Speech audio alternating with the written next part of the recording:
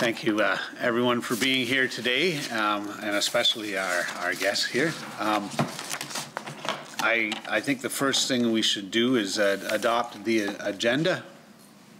Susie Dillon, thank you. And the clerk just pointed out to me that we do have exactly quorum here today.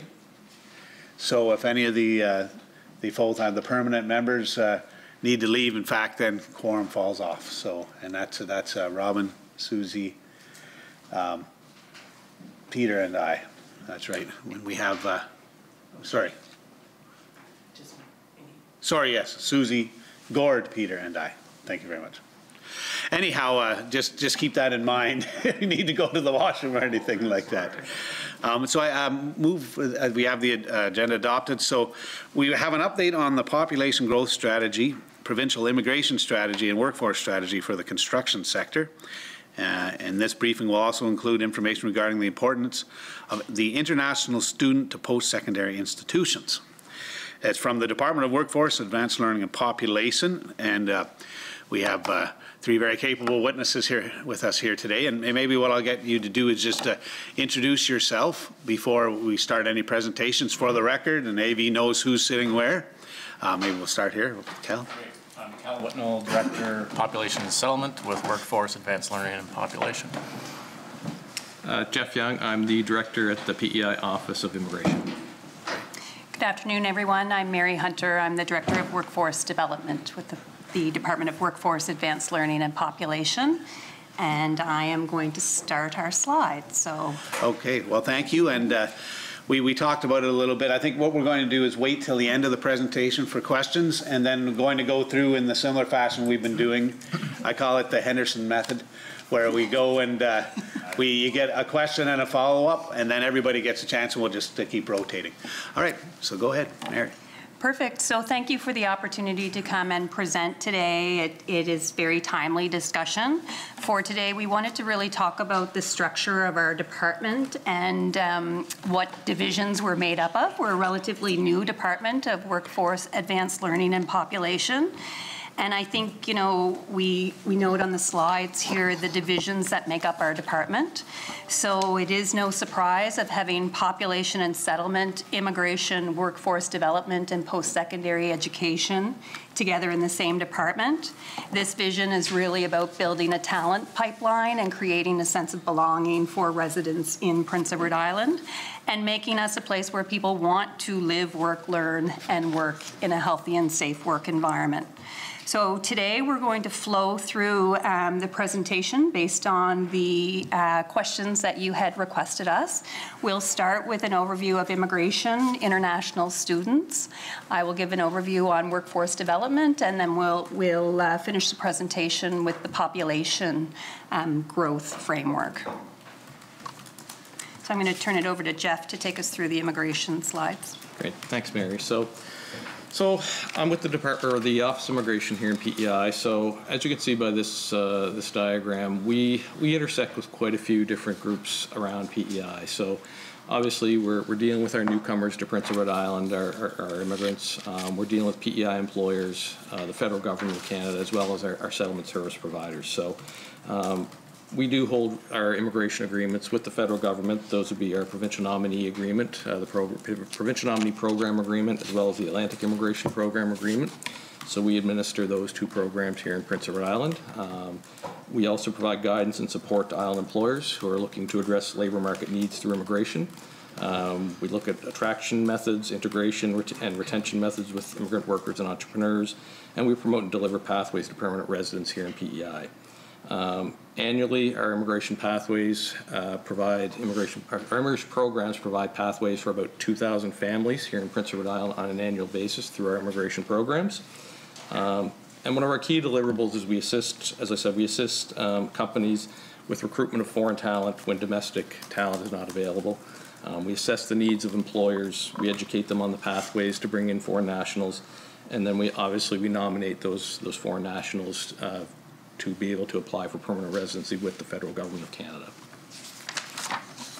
So that's just a little overview of what we do and who we deal with on a regular basis. We do a number of outreach activities through our office. we've done over 800, we've engaged with over 800 individuals and companies throughout the last year. We engage with island employers on one-on-one or also presentations. We engage with our post-secondary institutions here in PEI. All three of them, we're on a regular meeting basis with them.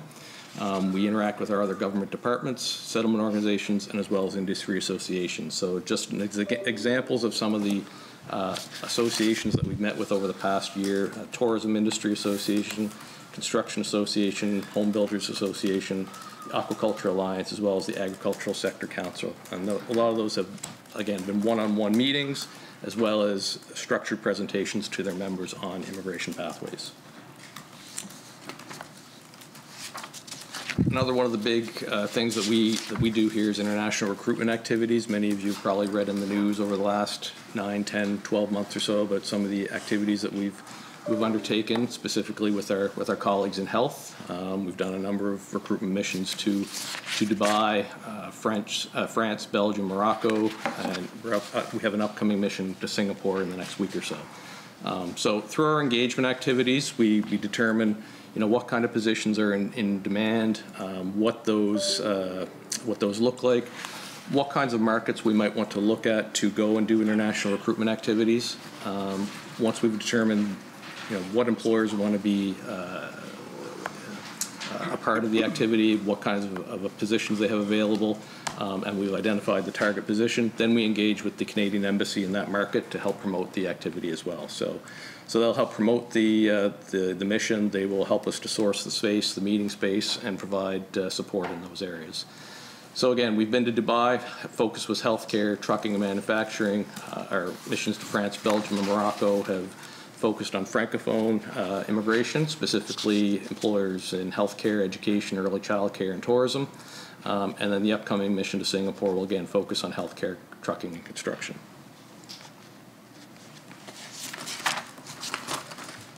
As Mary said, we do deal with a lot with our international student population. So, as we all know, the number of international students at our island institutions has been increasing over the last several years. And with the rise in those numbers combined with the increase that many of these students have in staying in PEI, our office has worked closely with our island post-secondary institutions as well as the students themselves. Just for perspective, there's a lot of people that are involved and organizations that are involved with international student population. The post-secondary institutions are responsible for recruiting international students themselves to their institutions and to their programs. Study permits are issued by the federal government of Canada. Access to settlement supports are basically administered by our department through our partnerships with settlement organizations. Mary's shop at Skills PEI does some work in this area with regard to interventions with workforce while they're in school and upon their graduation. Again, we want to provide these individuals, the international student population, with a sense of belonging from their arrival here in PEI, and especially if they have a desire to stay here in PEI, we really want to promote that sense of belonging. And some activities that are done there can be looked at through the Study and Stay program that Cal's shop is involved with. Our office comes into play primarily once they're ready to graduate. Again, we go to the post-secondary institutions, and we do presentations on those pathways to permanent residence. And when they're ready to graduate, that's when they come to our office to seek those pathways. And then again, once they're ready to apply for their permanent residence, that's where the federal government of Canada would come back into play and approve those applications. So again, our office gets involved primarily once these individuals are ready to graduate. We do a number of outreach activities with our international student and our international graduate cohort.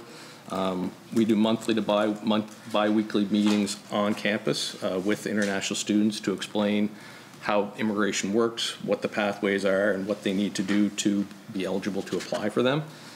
We do a number of social media announcements through our social media pages targeted towards our international students. We facilitate presentations with our federal counterparts as well with regards to immigration pathways that there may be perhaps federal pathways that may be available to them as well as our provincial pathways. In the last year, we've actually initiated a working group with our office, the 3 post-secondary institutions, Skills PEI, international student advisors, and as well as our settlement agencies such as the Immigrant and Refugee Services Association of PEI, as well as the French settlement organization LACIF. They all sit on the table so we can talk about issues and barriers that perhaps are facing international students and chat about how we can best address those. We have our year-end international grad celebration event where we recognize our international graduates and again bring together service providers to be in the room to talk to international graduates about what settlement supports are available. Skills PEI was there last year, Innovation PEI was there last year, as well as a number of our settlement organizations. And then obviously, as we do on a regular basis through all of our engagement, especially with our international graduates, we're constantly reviewing our immigration programs provincially and adjusting them if necessary to align with the needs of our international grads.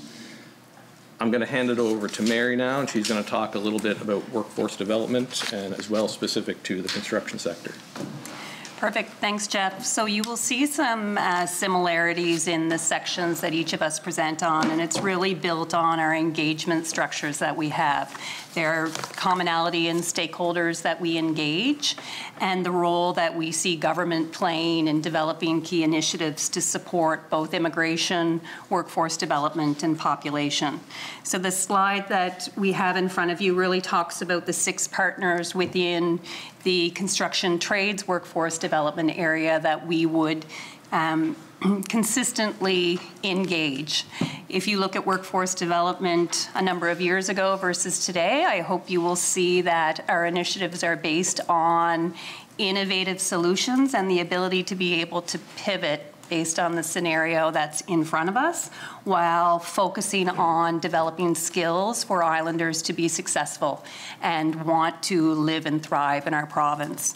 So the 6 partners that we have the 6 areas that we would have that we would be continuously engaging would be around, both K-12 system, post-secondary in our province, our industry associations, our sectors, our employers and tradespeople, to engage on where do we need to focus efforts in order to be successful in meeting the workforce requirements. Much like all sectors in PEI right now, the trade sector is one that's experiencing shortages and has a requirement for skilled investments in order to meet their growth plans moving forward. So I'm going to focus in on where we get supply information and what that looks like. So within the construction trades, we collaborate with BuildForce Canada, which is a national organization who works with our post-secondary institutions, our Statistics Bureau, our workforce development agencies, industry between the Home Builders Association, the Construction Association, to look at what our existing workforce numbers are, what predicted retirements will be over the forecast phase, and where we need to make investments on new entrants and skills development activity. So this last forecast would have been done April 2023, and I want to talk about, we use this as foundational information, but also a forecast is based on indicators at that time. And at that time, there certainly was a suggestion that there was going to be some rough waters ahead with interest rates and investments in the construction trade. So we had to take the information and look at where we were going to prioritize growth. So the slide in front of you talks about that workforce, the supply side. The biggest challenge that we're facing in construction trades right now is the 22% of retirement figure over the forecast period leading up to 2032. Based on that, the data suggested that we really need to focus on the replacement data for that significant amount of retirement, growth into 23, 24, and then potential a bit of a flat line of investments based on what the forecasting models were looking at that time. We made the decision that our investment on new entrants would be significant, but we would also focus on expecting growth in the sector based on our housing direction that we were going in and the potential for retirements.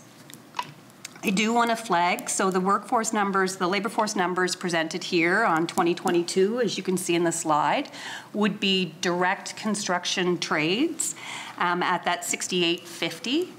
Our September 2022 numbers for construction did hit 8,200, which is an all-time high for our province, recognizing that we still have room to go, or we still have places to really focus on, and our retirement levels over the last couple of years were a little bit off. We were not seeing as many people that were eligible to retire in the workforce. So how do we use that data from a planning perspective? So annually we do 10-year forecasts, and I think, you know, all of the partners are around the table talking about where do we invest. So in our Department of Workforce, Advanced Learning and Population, we do have an advisory group through Apprenticeship and Trades who report through to our minister with representation from post-secondary institutions, industry, and employers that provide guidance on our vision.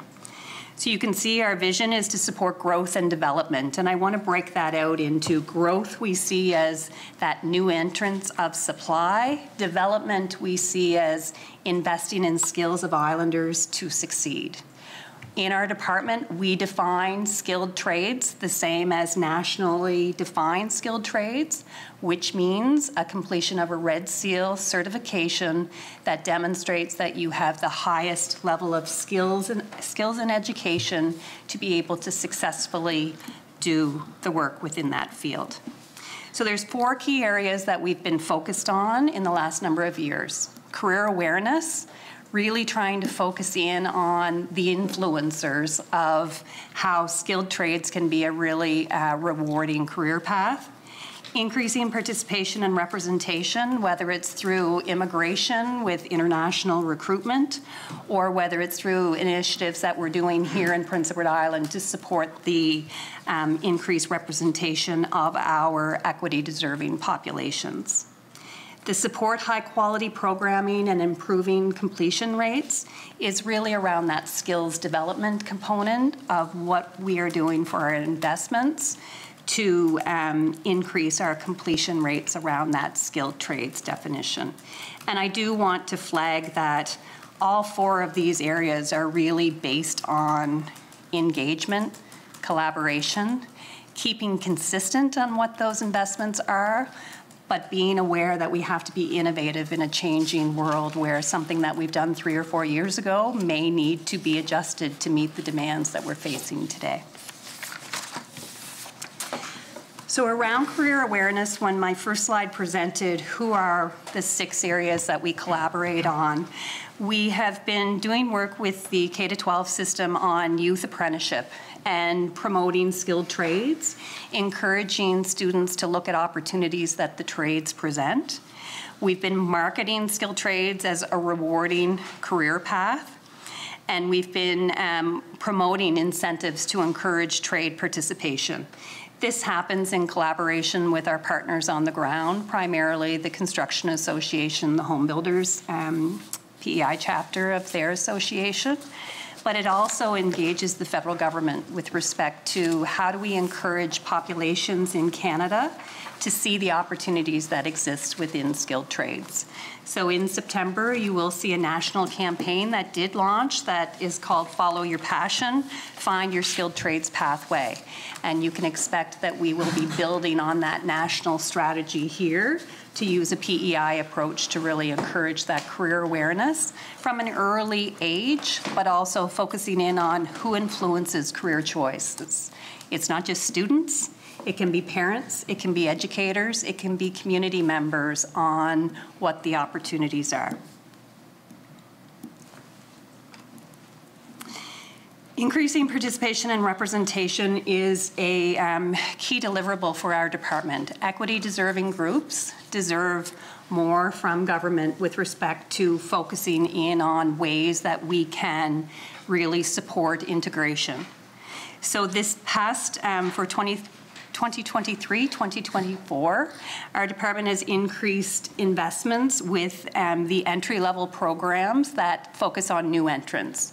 So the Construction Association of Prince Edward Island with their Discover Carpentry, the Trade Horizons program with Women's Network, both of those in our budget that was passed for 23-24 led to doubling of the number of cohorts to really be able to expand that entry-level type of exposure programming to the trades. We also are a delivering entity with our federal partners on the Canadian Apprenticeship Service Grants for new entrants. When an employer hires a new entrant into the trade, they are eligible for a Canadian Service Agreement grant from the federal government, and our department would administer those said grants.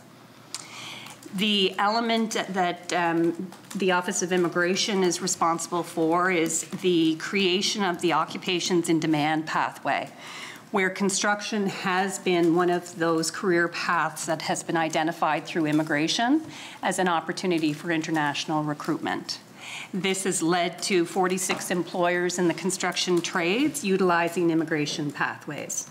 And I do want to flag that not all companies are ready for immigration pathways. There's work that is done with the sector on embracing opportunities around diversity and inclusion. The size of some companies may not lead to international recruitment, and that's the work that Jeff talked about earlier on getting out, engaging with companies to determine what the opportunities are and where they need to be if they're looking at international recruitment. Supporting high-quality programming, we are very fortunate in the department that our education institutions have increased the investments that they've been making around the construction trades. So Holland College recently in the media talked about they've doubled their classroom capacity around carpentry. Our apprenticeship numbers, we have more block release programs going now than what we have had around the construction trades. In particular, around carpentry, construction electricians, plumbing, those are programs that we really see as supporting the requirement around housing and where we need to focus in on some additional investments. The increase in those programming with the institutions or through apprenticeship is done in consultation with industry on those pathways. And you will hear that, you know, industry does have some concerns about, do we have capacity on the mentorship to be able to support that growth? Construction trades isn't different than any other sector that exists. You need to have the ability to offer that education pathway, but also support industry in being able to provide that guidance on shop floors so that they can mentor people to get to their full scope of trade. Improving completion rates has been a goal. We've talked about the duration of time that it takes to get to a Red Seal credential. This has been an issue across the country. I think we have the ability in PEI, sometimes small is good, where we can pull people together. So Red Seal completions on average are about 6,500 hours where you're working within the trades. There certainly has been some challenges with individuals going year after year, and we get that. The model has changed in apprenticeship where construction trades is full-time year-round work. And we are required to look at innovative models that don't look at a downtime in construction, because a downtime doesn't exist in construction anymore. So it's what additional supports do we need for the person who may have had a negative experience with school, or who is raising a family and can't afford to focus in on training. And that's where you'll see government's investment on earn and learn models that are referenced in our mandate letter, really focusing in on investments that address the barriers that trades workers could be feeling, and also focus in on earning and learning models that benefit the individual to improve our completion rates. The one element for this is, you know, that engagement of, you know, talking about, is it our goal to ensure that people reach full potential of their skill in their trade? And, you know, there's some tough discussions that happen about, You can invest in people and sometimes you lose people, which is a very real scenario that we get into discussing with industry and with the association. And I do think our department structure now allows us to focus in on people development, which means we complement the economic development plans of the province, but our role is to help islanders to reach that full potential from a skills development and from an investment perspective. And that's what really pulls our divisions together to deliver our mandate. My final slide is really about the pathways. This, when we were putting this slide together, I get it. It's kind of bureaucratic about how we define the pathways. The messages that I wanted to provide was, it is never too early to start working towards a trade. We're starting early interventions in grade 9 and grade 10 around youth apprenticeship, where if they're working with an employer and that employer is providing the oversight, there are some introductory skills that they could be obtaining while in high school towards that completion of a Red Seal trade. So there's a direct entry with industry, and then there's a post-secondary pathway as well. Both at the end of the day will lead towards completion of block release to get to that highest level of certification. And we would have equal numbers that go direct entry with industry to go classroom environment. That is good news. I think the element where we need to focus is that awareness so that people know what those opportunities are. And you will see that additional investments that we make are focused in on those two pathways, and then leveraging how we support other initiatives. For example, both direct entry and Holland College programs right now in carpentry are building homes. They're focused in on tiny home development in collaboration with our housing division within the province. So it just speaks to the requirement of our collaboration and that broad impacts that our training can have to support other areas of need. I'm going to kind of turn it over to Cal to speak to the population components. Thank you. Thank you, Mary, and thanks very much for having me today. I'm here to talk about the new population framework. And obviously there's a lot of connection between what Jeff has talked about in terms of immigration being a key driver for population for PEI. Obviously there are a number of other pathways, both in terms of interprovincial or movement across Canada, humanitarian pathways as well, refugees, government-assisted refugees, etc. And then Mary talked about the workforce piece, and obviously all of these components are heavily integrated, and we do work very closely, our three divisions, with the post-secondary institutions, education division as well. Population framework, how did we evolve to a framework? It was less than 10 years ago that our population was stagnant, and we've kind of taken almost two transitions since then within the last 8 or 9 years. First, we went through an action plan that was developed, and that was really to spur on new growth, which we did start to realize in 2015, 2016. There was a new population action plan that was launched 2017 and came to fruition in 2022. So we saw that growth. What are we seeing now? And even since COVID, we've seen rapid growth and probably even another uptick in what we're witnessing at the moment. With that brings a number of considerations, and a framework is really being pulled together, and a new framework is going to look at various considerations, but it's really all of us working together. It's government, it's working across government, it's working with key stakeholders, community groups, et cetera, to make sure that we have a keen focus on making sure that the supports, the infrastructure, services can keep pace, and how can we make that happen in real time. So it's about a shared vision, and the new framework is really going to dive into that, really be used as a boilerplate on how the province needs to move forward. In terms of the population framework, we did go out to RFP and bring in a consultant to help with this work. And one of the first tasks and main tasks is really to do comprehensive consultations. And that was quite a robust process. There were various virtual sessions across a number of organizations, external organizations, whether that's sector councils, whether that's municipalities and the Federation of Municipality, on the education side, whether that's on the settlement side. So various organizations have been fed into this and provided feedback, industry, businesses, etc. In addition to that, following virtual sessions, there were capstone or in-person sessions. The consultant came to PEI and we looked at all the feedback and all the input. And really the consultations are being used to inform the new population framework and look at the various considerations that need to be considered as we move forward. An advisory committee has been struck across the government, and it's an advisory committee on population to make sure that all departments are represented and all interests are represented across government as well. And obviously there's a number of tentacles outside of government from that has to take shape.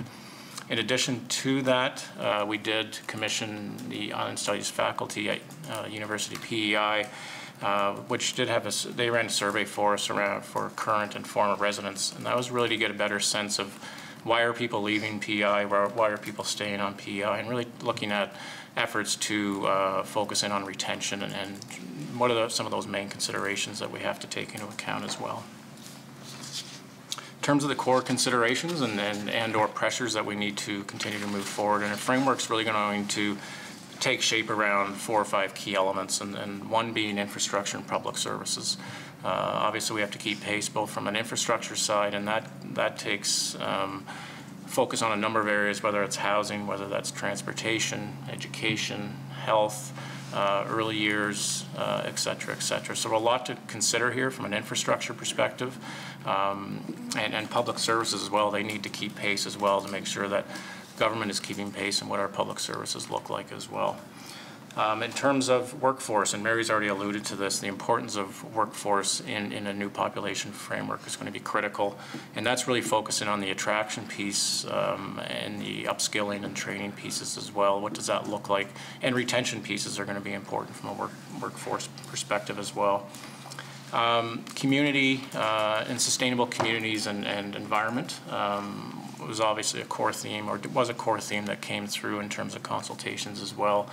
Land use planning was something that was loud and clear during consultations, and I would say in every session land use planning probably came up more than any other aspect. Obviously there was housing, health, etc., but land use planning for PEI is something that we really need to advance and start to improve on for things to take shape moving forward.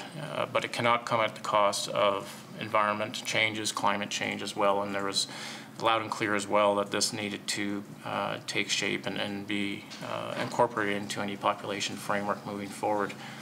Then you have individuals that are coming to the province, and what does a sense of belonging, sense of place look like? Obviously the population much more diversified, and we need to make sure that we are taking concerted efforts in terms of making sure that people feel comfortable here, people feel welcome, and they have a sense of place and inclusion as we move forward. Finally, what kind of is the glue that binds all this, and it's really around planning and coordination. Government plays a key role in this. We're a leader in some areas, but we're not a leader in other areas. So it's really making sure that government is focused in on the planning and coordination pieces, but we have to make sure that others play their role as well. So it's all of us coming together to make sure that this can happen. Population growth and continued growth is real, and how are we going to make sure that we can tackle a number of these pressures and considerations moving forward. In parallel, what we had done is go to RFP a few months after, looking at, we figured around this planning and coordination piece, we had to take a bit more of a proactive approach before the framework was pulled together and launched, and look at potential options for a planning tool to help with coordination. It's really to help us inform potential investment decisions, policy decisions moving forward, and that's in a number of areas that we've already discussed, whether that's housing, workforce, education, and a number of other areas, whether it could be services, etc.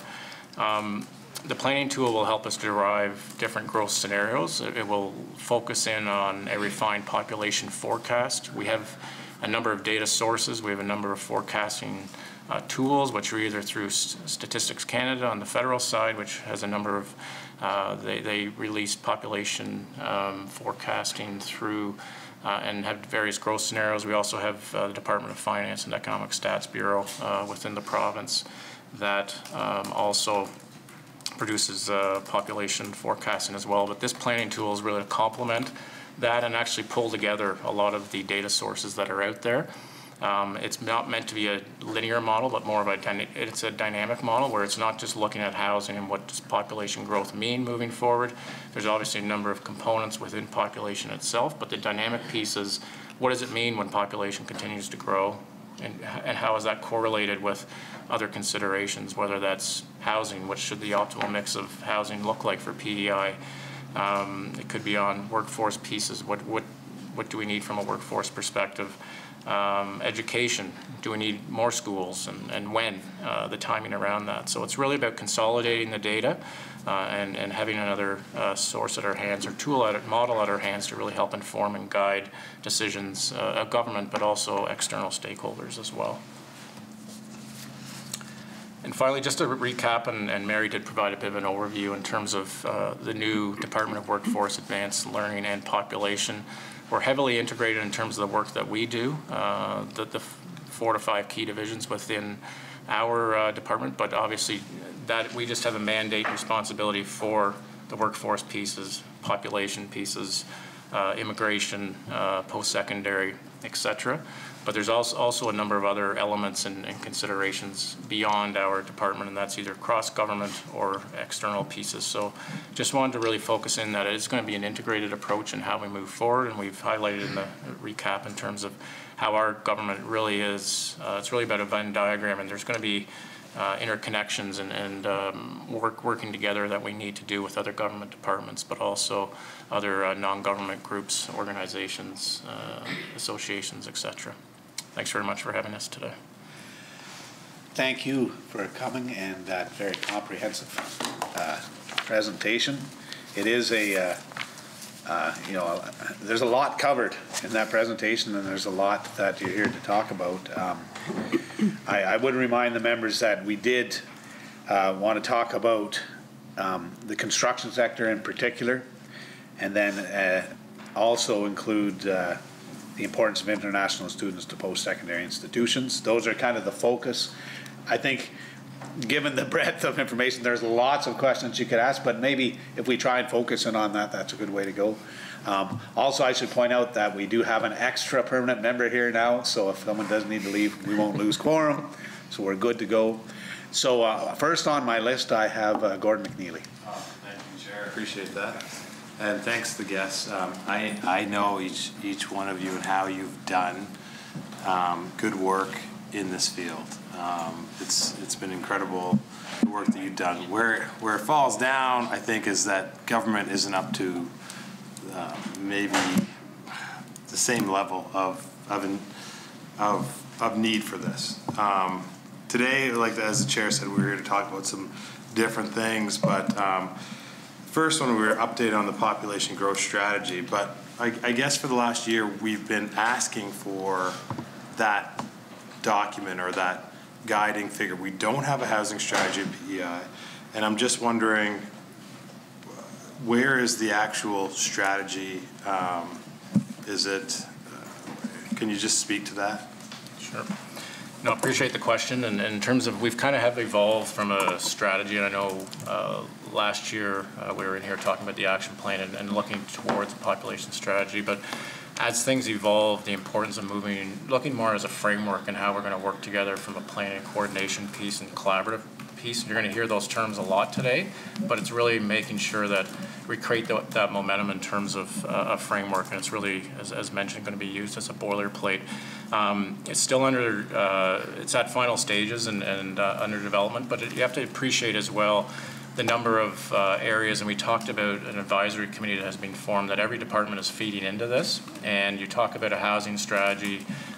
There's a lot of other work ongoing through government, and we're wanting to make sure that this framework is well aligned to a lot of those other strategies, initiatives that have been undertaken that are either current or future initiatives as well. So we need to make sure that the framework is both current but also forward-looking, and then that's really how we're moving forward with the framework. So definitely in the final stages and should be out soon. Follow up, member? Yeah, and I mean, Gordon McNeely? I didn't know it was going to be a framework, action plan framework. It's one of the most crucial documents I think that we all need in Prince Edward Island, and I know it's going to be done right, and because we've made such changes. If you go back and look at our other action frameworks and stuff that were done in 2000, they don't apply. This is new territory, and it mixes between workforce, diversity, change. It's going in a new direction. Is that going to be a document from 2024? Are we talking about a 5-year framework, or and what is? Are we going to expect that before the snow flies? We haven't really identified specific date range for the framework because it's as I mentioned before, it's a boilerplate, which is really going to be mentioning both current and long term. Now, we haven't really defined saying it should be a 3-year or 5-year plan. We know growth is here. As we talked about, the growth continues and is evolving, and we have so many considerations and requirements that are going to take. Some will be a bit more short term in terms of trying to make change, but others will be longer. With growth comes work, and I think that's. I don't think anyone can hide behind the fact that it's going to take a lot of work from a lot of people to make this happen. In terms of, I'm not sure when the first snowfall is going to be, but yes, hopefully before the first snowfall, because I wouldn't assume it should be snowing here by a November time frame. Okay, there we go. All right, we're going to go to Jamie, and then Rob, Peter, and then Susie. Jamie Fox. Thanks, Chair. The topic hits so many different points of views, and one thing I noticed when COVID was going on and into it, you couldn't find a house in Borden, Kincora. There's the amount of people that came in from Ontario, Quebec, and bought these houses and moved in because they saw it as a safe area in Prince Edward Island in general. So we saw that massive coming in. And what I've been seeing over the last number of years is our infrastructure. When I talk infrastructure, I'm talking about our roads, but our schools, our healthcare system is not keeping up with where our population is going. And Somerset Elementary, prime example. Back many years ago, Rob, you would remember this, and Peter would remember it, and Brad, when there was talk about closing the schools. If you look at Somerset School now, there are 40-some to 50-some students over capacity, and I can't get a temporary classroom put into place. I can't look at getting something into the capital budget to do an improvement to that school for possibly for 2 years out. So then we look at our road systems. Well, we've got more traffic on the roads, more transport trucks, and the roads were not designed for that population growth or the influx of vehicles that we're now traveling on the road. So you can look at everything and it's the same thing. So my question is, what needs to be done? How do we handle it? How do we get the people to build the houses or build the schools or work on the roads or work on the farms? Like, we need the population, but we must make sure that our infrastructure is going parallel. And in my opinion, I don't think that's happening.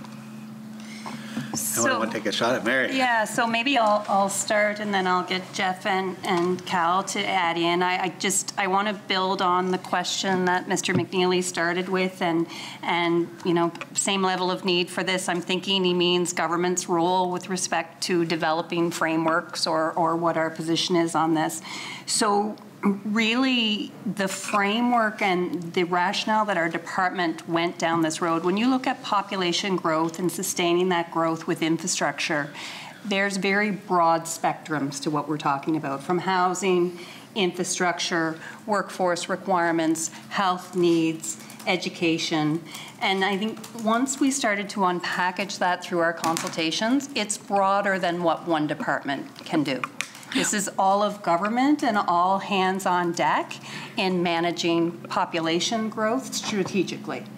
The element for us is when you unpackage what is population growth and what is it derived from, births, deaths, international immigration, and domestic recruitment to the province.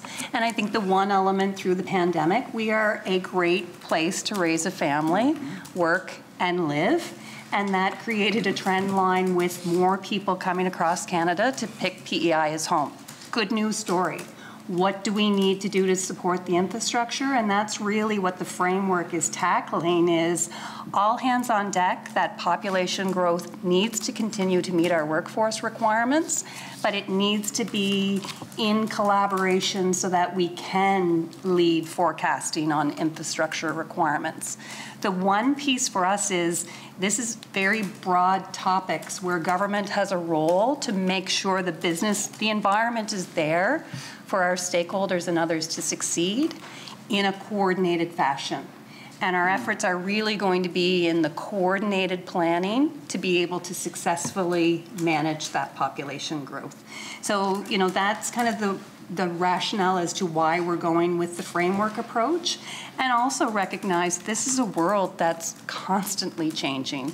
If you look at workforce and population over the past couple of years, you can see how often changes are happening to, you know, from schools to infrastructure. So if we set the direction out too far, we're constantly having to pivot.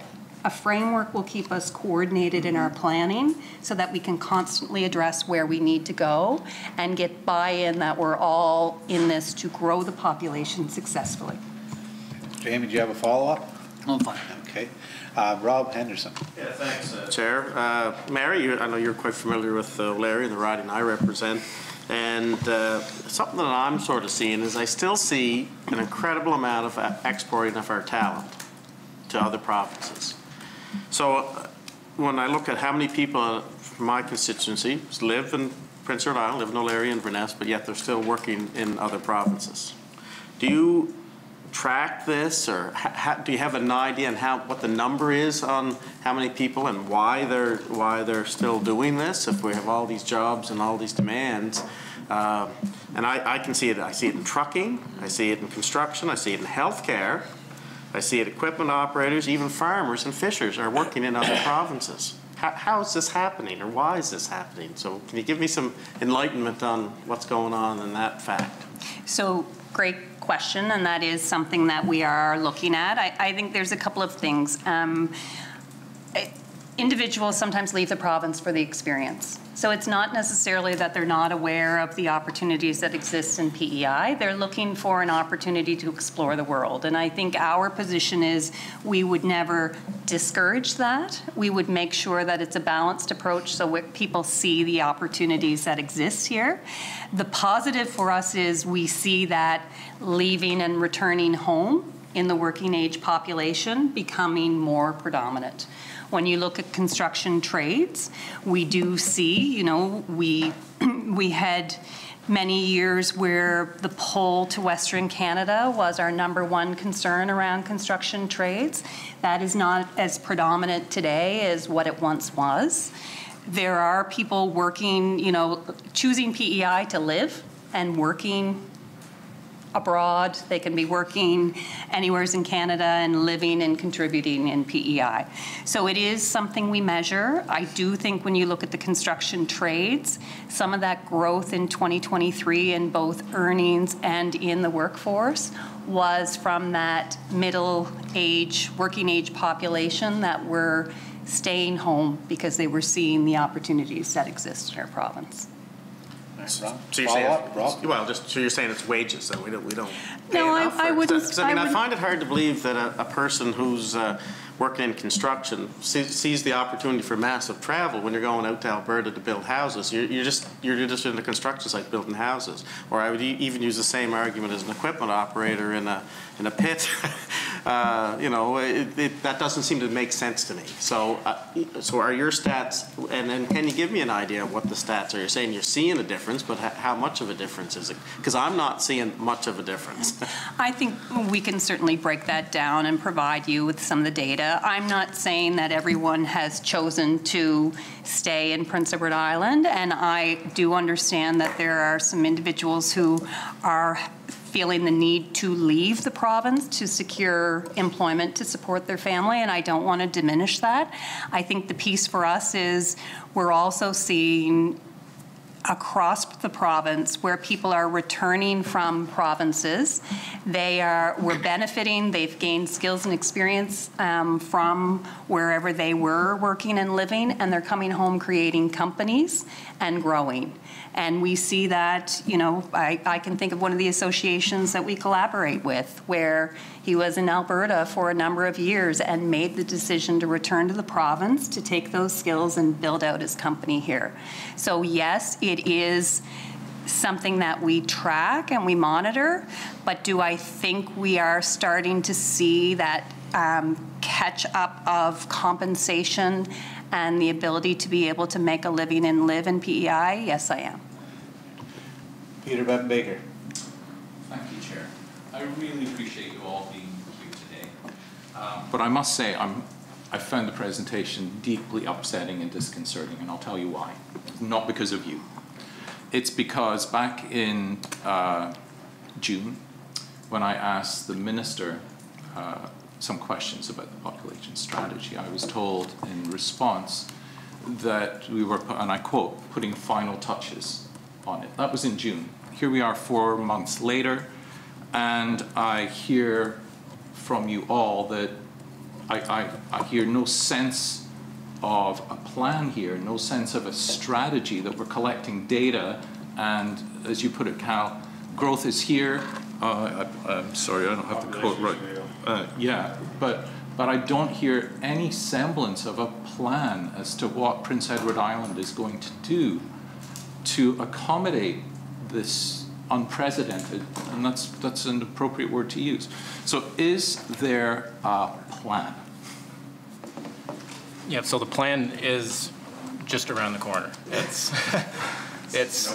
I think when you talk about data, I think we're well past that stage in terms of the consultations and the feedback they received. It's just final touches on the framework. So that's what a framework is. It's a plan to move forward. So bringing all those departments together and what does that look like from both, we're identifying what are those current and future initiatives, what they need to look like as well. So that's what the plan will encompass, is exactly what you're talking about.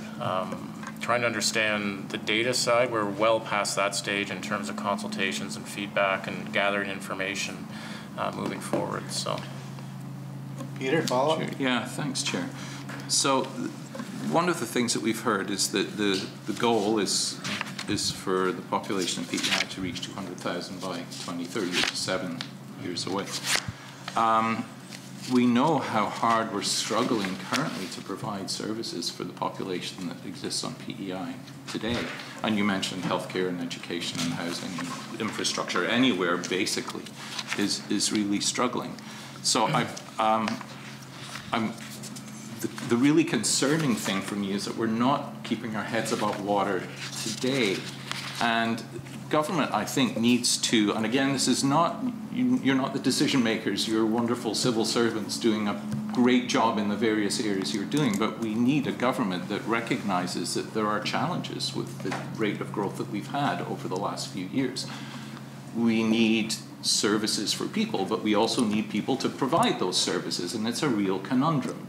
And I would really love to know, and Cal, you're saying it's coming and maybe before the snow flies, assuming things are okay climate-wise, but I would love to know what the immediate goal is in terms of, let's pick one of these sectors, just as an example, construction, which is one of the areas, Chair, that we agreed that we would talk about today. In the last year, we had 4.6% growth, 7,000 new people on Prince Edward Island. If we take the average family of 2.3, that's 3,000 new homes that we have to build. I see on the projected growth in the construction sector, it's less than 2% over 10 years that you have. I think I'm right, if my math is correct on that. Almost essentially the same number of workers in 10 years as we have today. We're not even close to keeping up with the requirement of today. So what is government's plan to ensure that there is adequate housing, a basic human right, not only for all the islanders who are here today, but for this projected unprecedented growth over the next 3, 5, take your pick, 7 years?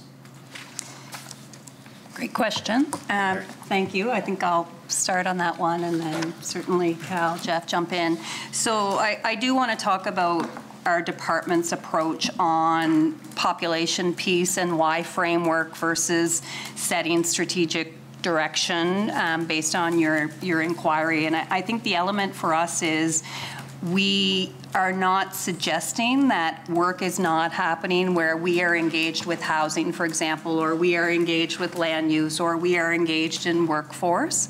So I think setting the direction of population growth and ensuring the infrastructure is in place to support that growth is the mandate of the province. How that's happening, I think, you're seeing Cal talk about the release of the framework, but I want to talk about all of those areas that he talked about. There's also work being led by the required department and list of stakeholders around that said topic to build out that growth. We all want to have that sustained population growth and infrastructure investments matching.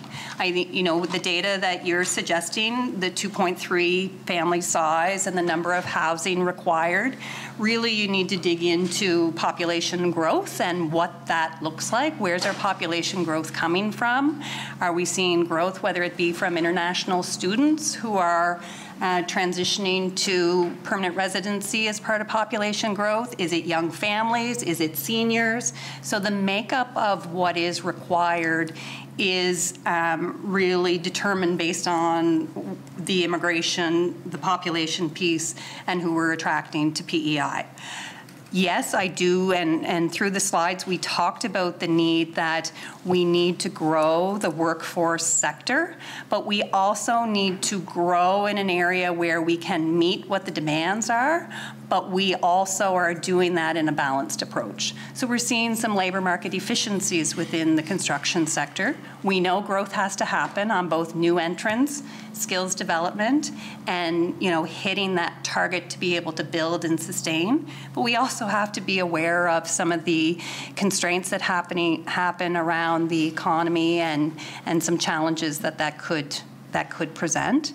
So I think growth, balanced, and being responsive to industry needs, and also using our forecast as a foundation to meet those infrastructure requirements are the goals. So, it's a challenge for us. I think in my career, never has workforce been spread through every sector that exists in this province. And it's something that we are very conscientious about what government's role should be in supporting industry, employers, and individuals to meet that full scope within their abilities. I hope that helps. I can add you back on the list, Please, Chair. Okay. Susie, Dylan?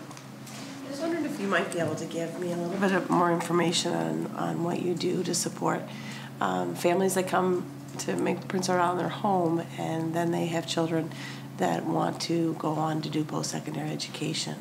And my understanding is that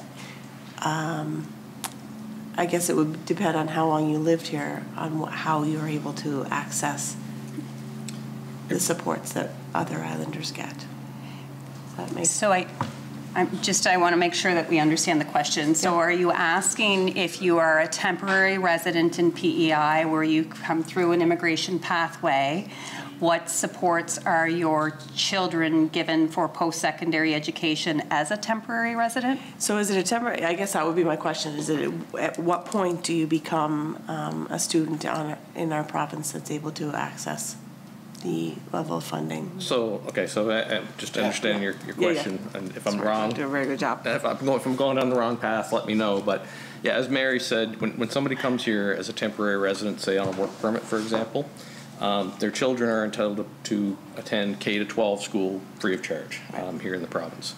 Once it gets to post-secondary educations, if the family is here on a temporary basis, they have to pay the international student fees. Those are policies that are set out by the post-secondary institutions, and that's fairly consistent across the country, not just here in PEI. Once they get their permanent residence, then they're entitled to pay domestic student rates at that point in time. I think that's your question. That is my question, thank you. All right, Susie, you have a follow-up on that? Nope, it's good, thanks. Thank you. So I just wanted to ask a question too as we go through the rotation here. Robin, you didn't have anything you wanted to add? Okay. So one of the things that during the last election, knocking on doors, a lot of people said, you know, if we're having such pressure on our infrastructure and public services right now, why don't we slow population growth until we catch up? I mean, it seems obvious. And whether or not that's advisable is one thing, but my first question is, how much control do we actually have on our population growth? I mean, there's different areas that you outlined, whether it be through immigration or domestic, I guess, movement. So how much control do we have on our population growth? How much is within our control and how much is outside our control? Well, maybe I'll start that, and maybe Jeff will kind of take this as a two-pronged approach from an international perspective. From a domestic perspective and interprovincial migration, obviously, once someone's resident in Canada, they're free to move anywhere. So the uptick that we've been seeing, and you look at over the past year, I think it was 1,500 to 1,600 individuals net positive coming to PEI versus out migration. Quite significant, and I think Mary touched on a lot of that in terms of PEI being witnessed and seen as a great place to live, raise a family, and all of these are attributing to population growth. So from that perspective, organically we're going to have increase at this point. Whether that is maintained or sustained, that's something to be seen. We'll have to continue to see how that evolves over time, given some of the other considerations that PEI is facing. From a humanitarian perspective, obviously we're also seeing other pathways, both through government-assisted refugees, those seeking refuge, whether it's the Ukraine initiative. So those are situations I think the province wants to definitely support those humanitarian pathways as well in terms of, and support those individuals that are fleeing from very difficult situations. So those are two pathways that I will discuss. But in terms of maybe on the international side, Jeff will talk about the international growth that we're witnessing, which is the key driver, accounting for a large percentage of the population growth as well. Yeah, so on an annual basis, each province, speaking towards the Provincial Nominee Program and the Atlantic Immigration Program, which are the programs that we administer here in PEI, our office, each province is given an allocation on an annual basis by the federal government of Canada. So for 2023, our annual allocation was approximately 2,050 family units. So that's the family unit. So that would equate to approximately 3,000 to 3,200 individuals when you include the family. So those are individuals that come here and would qualify for our programs that we would nominate for permanent residency. So there is kind of a cap on that side of things. The real wild card, and Cal alluded to it, is if somebody's in Canada on a temporary basis with an open work permit, say a postgraduate work permit, a spousal work permit with someone else, they're free to travel within Canada and gain employment anywhere. And those are the ones that we have a harder time tracking because you really don't know when somebody's crossing the bridge to come to PEI. So that's a little bit harder one to kind of track and keep track of. But with regards to our nominations and our programs, we're kind of capped at that 2,050 for this year family units that we can process for permanent residents. Thank you very much. And I'm going to move back to Gordon McNeely now. Yeah, well, thank you, Chair. And yeah, this is a great conversation. A lot of it has to do with like people that I talk to on a regular basis, seeing things on the ground, and you mentioned in your presentation, and I didn't understand it. You said not all companies are ready for diversity. What does that mean? What do you? So I think that was me, and the position, not all companies are ready for immigration, was the comment. And I think the element of whether it's Jeff's shop or if it's our division in workforce that we would assess is does a company have an HR plan? We're not suggesting they need HR resources, but are they looking at what their current needs are? Do they have job descriptions? Do they have compensation package that's reflective of the sector and the needs? Do they have a plan in place on ensuring integration? Have they participated previously in diversity, inclusion, equity type of training? Is this an idea that they've thought through, and are they willing as a company to engage with the community in order to make successful onboarding and integration into their company? And that is an assessment that both divisions would be doing. There has been times where we would say, we think immigration is probably makes sense for you after the following takes place. And we would be making sure that that experience is going to be positive for their growth plan. And this is where I would agree with that for different companies, but this is where the incentive comes in and where government comes in. If they're serious about this, if they want to build more housing, and if you think we can do this through immigration and diversity, that's where the incentives come in through government. And this is where the presentation is weak. There's no clear incentives for companies to hire people that can, skills PEI is there, but we exclude PR people from that stream, correct me if I'm wrong, or in various aspects of it. No.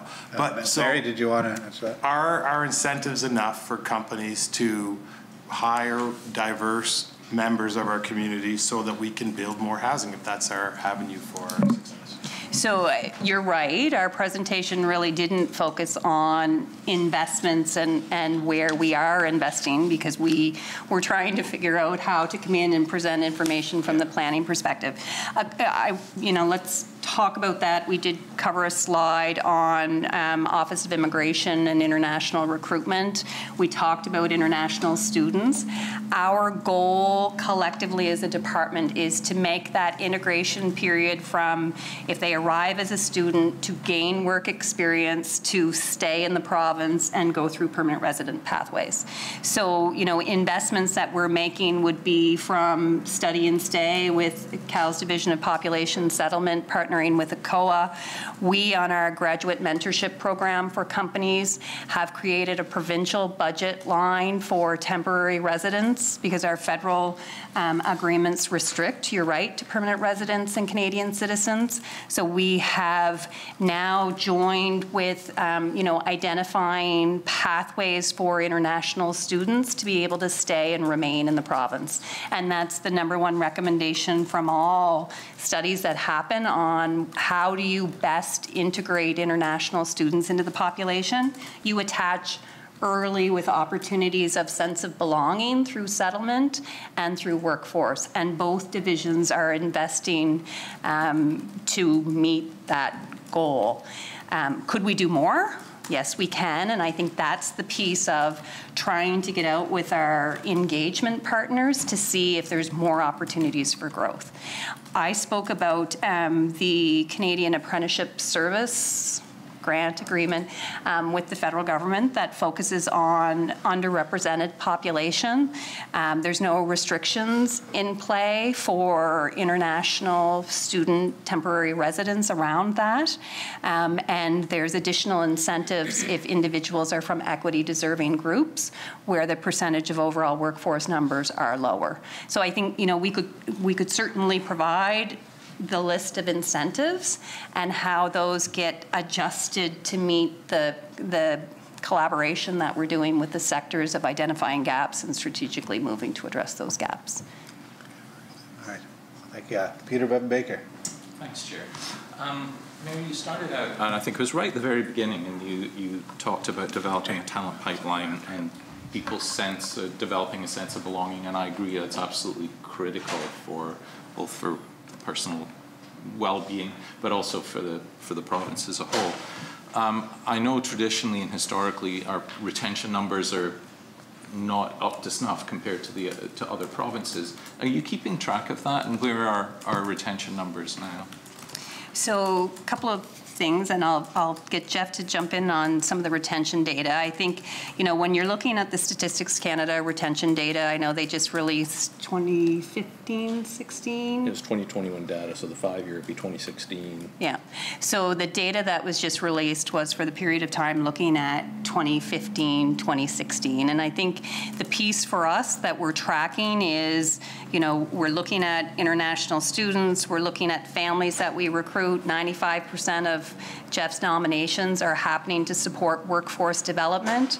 We're seeing those individuals come through apprenticeship pathways. We're seeing more international students make the decision to stay in our province. So we certainly are seeing where our investments are leading to stronger retention. At present across Canada, there is no measurement of that short-term retention levels, but I think when you look at all of the pressures we're having in infrastructure is based on some of that success and desire that people are having to stay.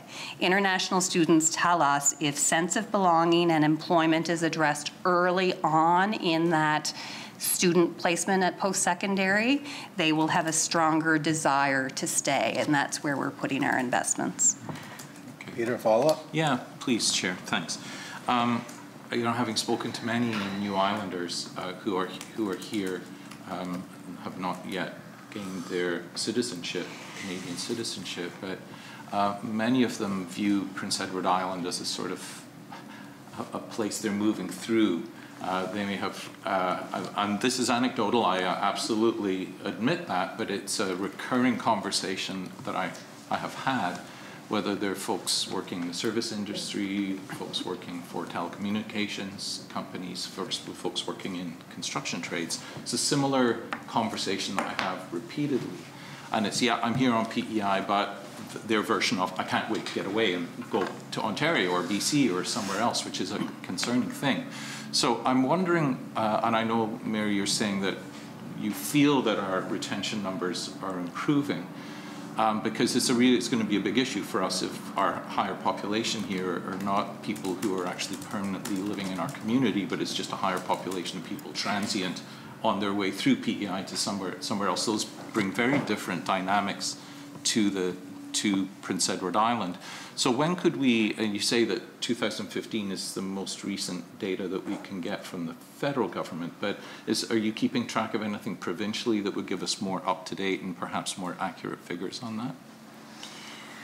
So I'll turn the latter part of that question over to Jeff, but I think the element for us is we too hear conversations that happen in the community about, PEI may not be the place long-term that I'm looking at. And I think there's recognition that's happened in Canada that when you're recruiting abroad, sometimes there's a natural trend line to big cities in Canada. Yeah. And that's why programs like the Atlantic Immigration Pilot have been born, Occupations in Demand have been born, where we are strategically trying to recruit based on our size, our opportunity that exists in the province, and connection into workforce. That's why we're strategically trying to attach to international students who have chosen PEI through recruitment of post-secondary institutions to attach to.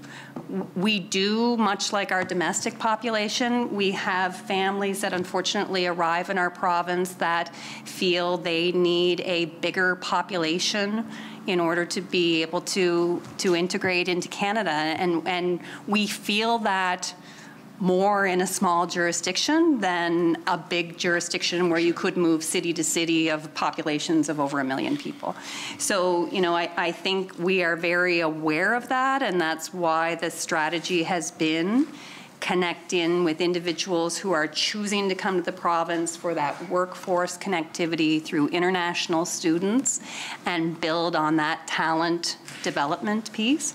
As far as data that we collect, I think our population data we're always looking at. I think the one element, and you had referenced about population growth numbers and a requirement for, I think you said 3,000 new homes.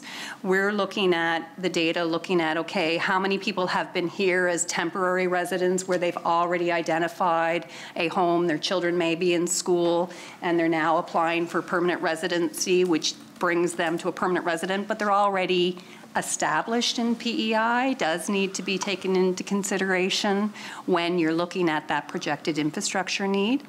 As far as data, I know, our partners are collecting through, for us on workforce, the new Immigrant Refugee Services Agency of PEI. We would work with them on whoever they serve, international students being one, where we would track a year post program development. So if they go to work with ABC Company, a year later we're following up to see are they still with ABC Company. So we would have individual initiative data.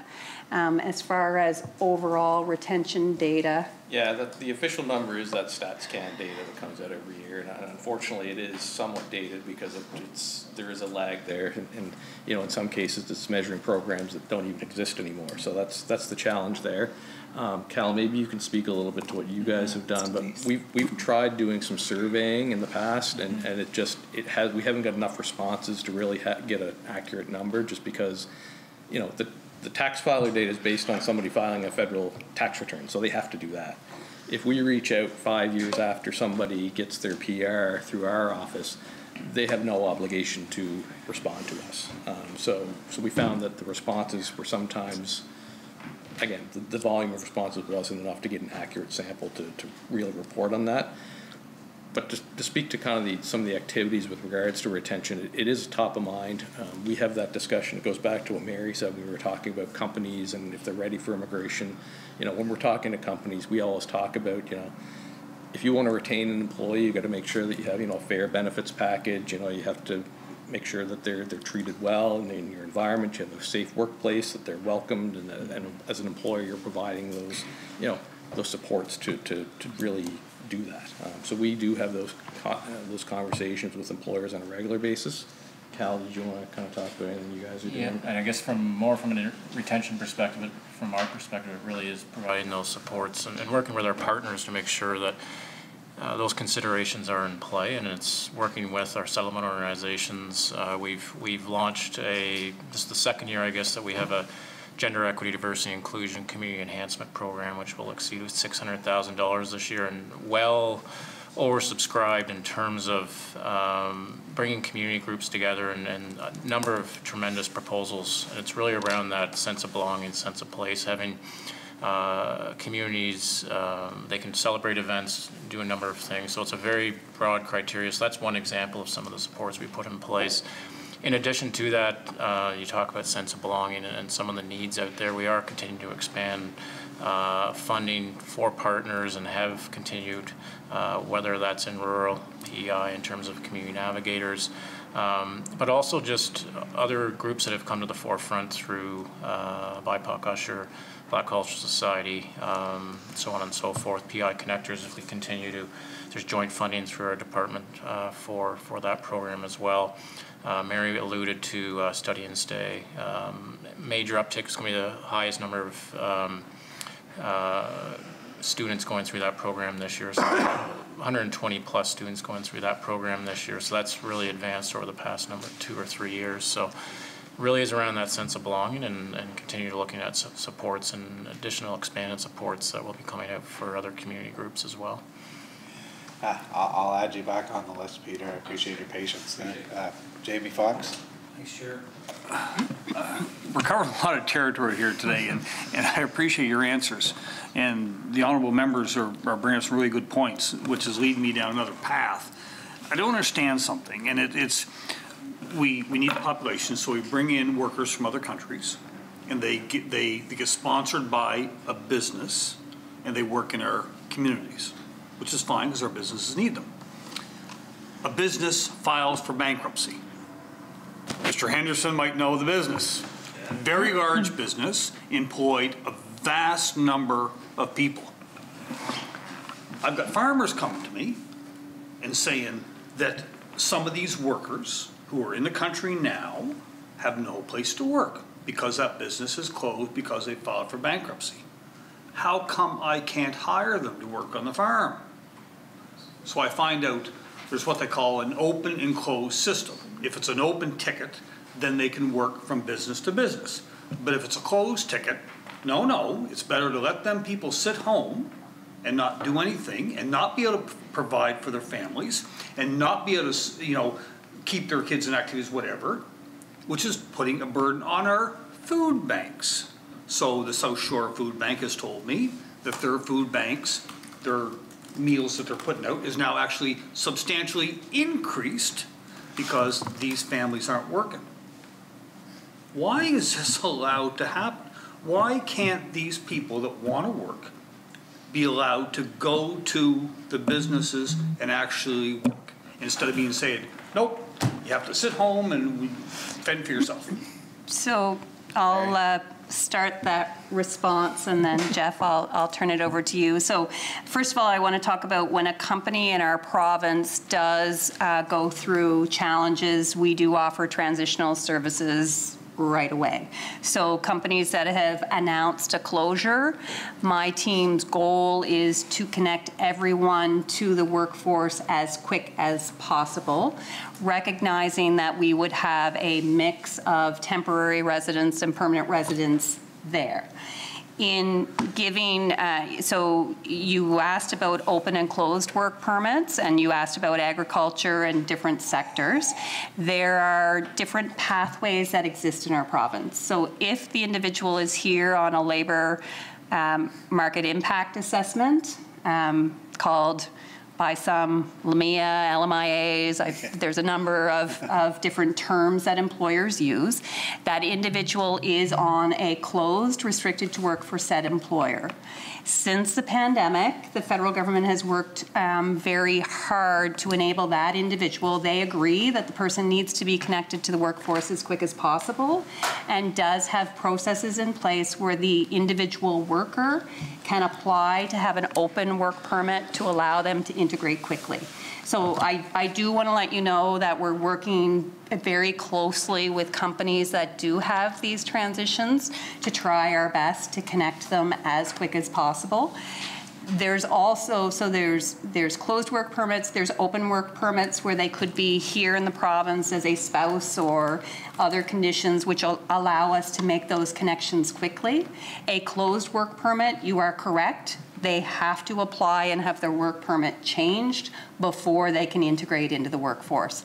We're monitoring those scenarios and try as quick as possible to make that transition, but that is federal requirements on changing the work permit from a closed to an open to allow them to work. Yeah, so as Mary said, those are federal requirements. Now, provincially, we do have some mechanisms to assist people in these situations, and we are actually planning a session for these individuals that you mentioned that have been impacted by this company. So we're going to have a session for them to kind of explain what options are open to them. To access our provincial programs, they do need to have permanent full-time employment. We can't assist with the seasonal aspect of that, and that's in our agreements with the federal government that I alluded to kind of in my part of the presentation. But, you know, if we can facilitate a transition to a full-time, year-round position with another employer, we do have the ability to help them flip that work permit over to a new employer. So that is in process for that specific case, and we have done that in the past with other situations where, you know, there have been massive layoffs or a company has gone into protection of some sort. So we do have some ways to assist, just it's a little bulkier. And maybe just to add to that, because I think you mentioned a couple of different sectors, when we're doing that assessment, if the individual was on a pathway to stay in the province permanently and apply for permanent residency, then we're looking for a match in that employment type. So we would be not looking at seasonal opportunities that don't allow that pathway to continue for permanent residency. So there's a bit of a balance that we do where you may hear that we're working with the individual and that permanent position is deemed as the priority. It's because of that keeping the permanent resident application open. Follow up? Yeah, just so these farm companies, should I be telling them to contact or ask them to contact your office or what?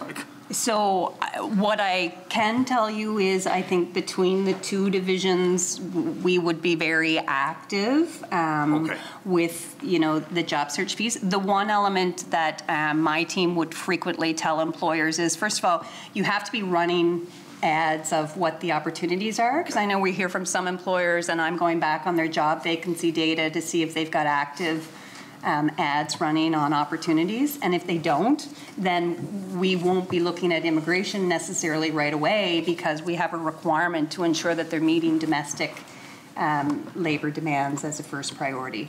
So yes, you can have them call. We've got offices across the province, so depending where they are, they can connect in with our office to have that discussion.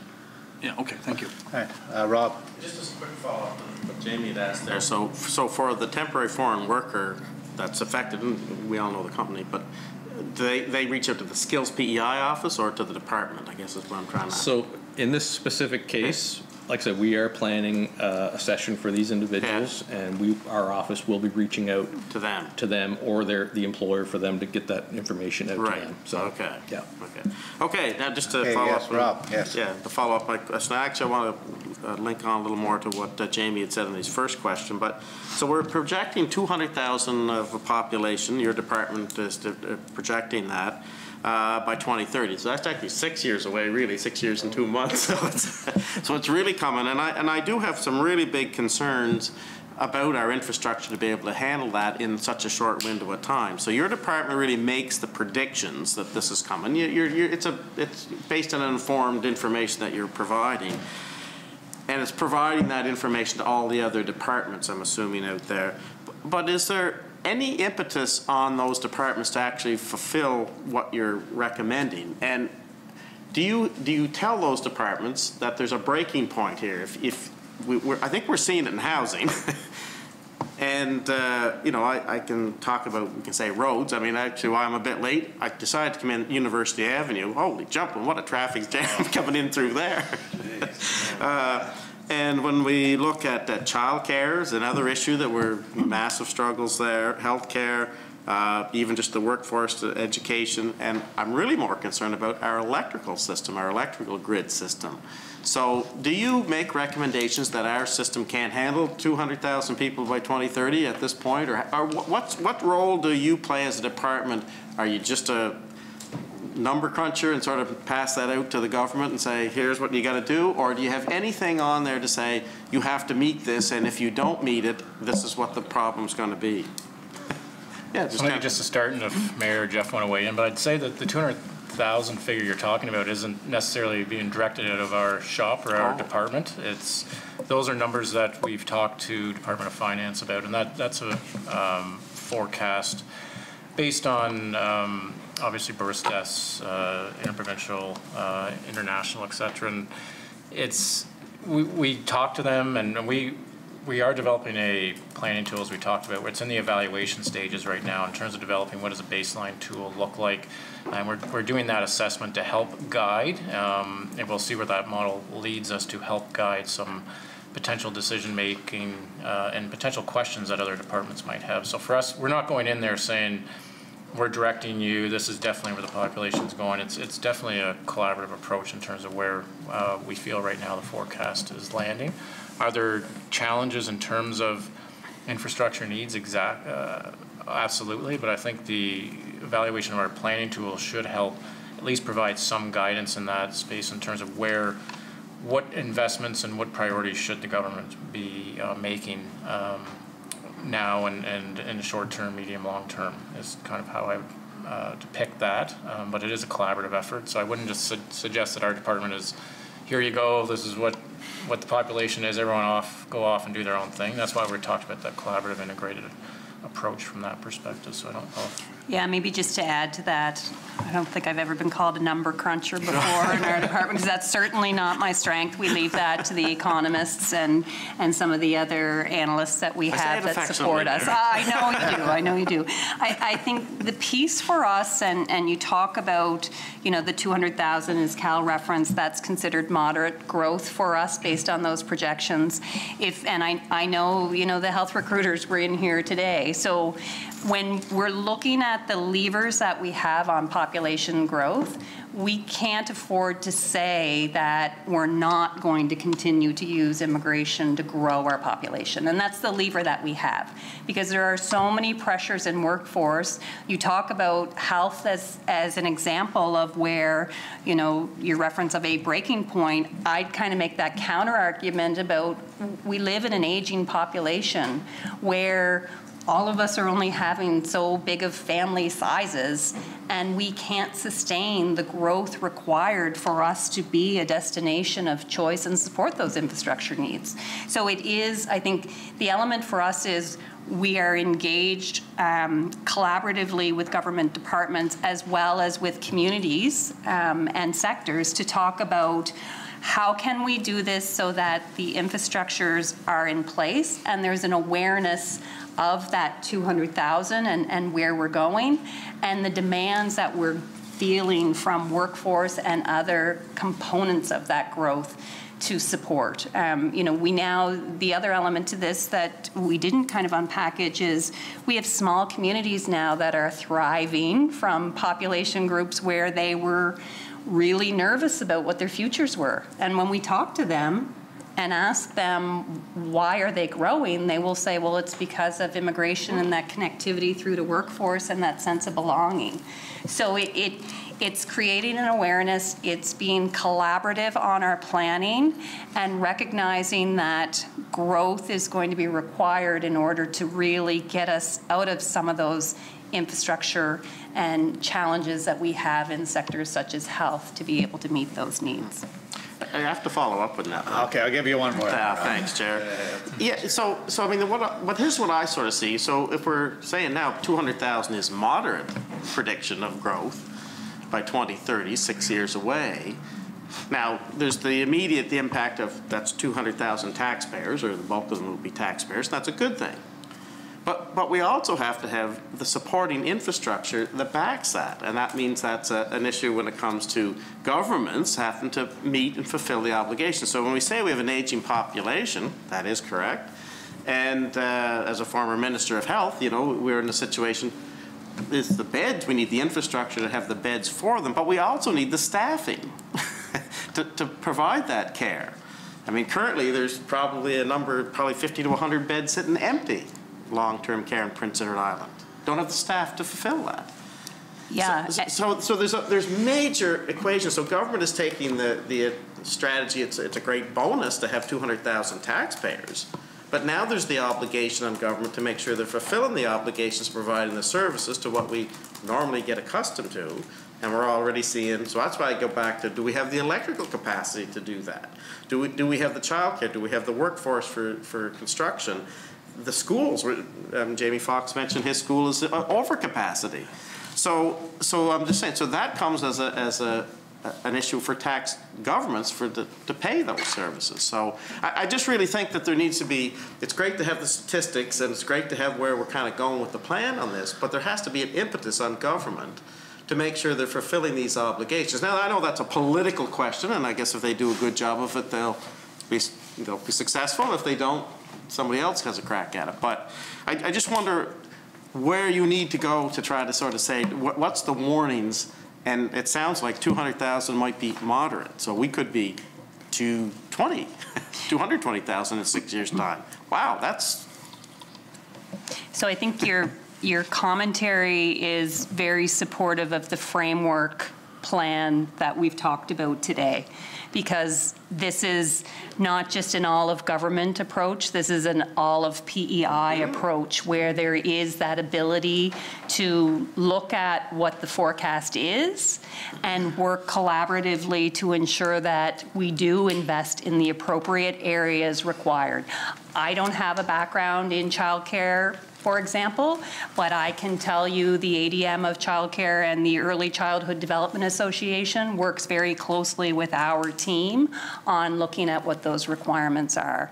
And I can tell you that every sector that we work with is embracing diversity, integration, and inclusion and trying to figure out ways to make that pathway as seamless as possible. We have not heard from anyone that I know I've consulted with that has concerns with immigration. I think there are concerns with investing in infrastructure, and the best way for us to ensure that we know what is happening is that model of a framework where housing, educators, others with that expertise can look at the population kind of growth projections and ensure that investments are happening that support that planned growth. So, you know, I think that's kind of why we did take a different approach this time around versus, you know, yes, looking at a number is one element, but that coordinated requirement is extremely important to help us position the province with the investments that are required. And it is going to take an all of PEI approach to that, one that is requires that additional element in addition to government. I'm going to go to Peter Baker.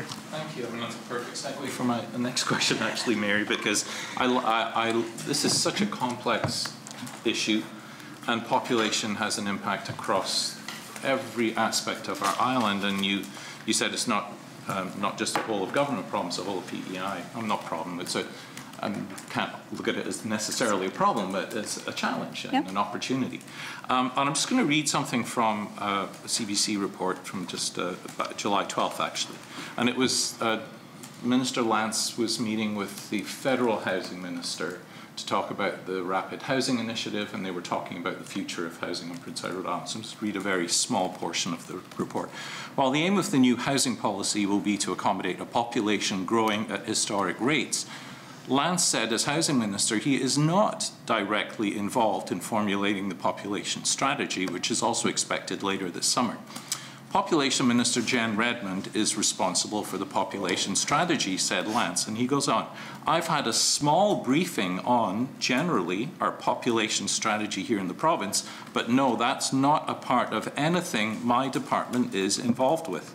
Leadership. Whoa, I mean, that's why my first comments about feeling disquieted by this are there, because I'm hearing a minister just a couple of months ago saying that no, it's not anything his department is involved with, and we're hearing yet that this is an all of government. So which is it? And again, I want to be clear that my concern is with government here. It's not with the job that you're doing. Let me be absolutely clear on that.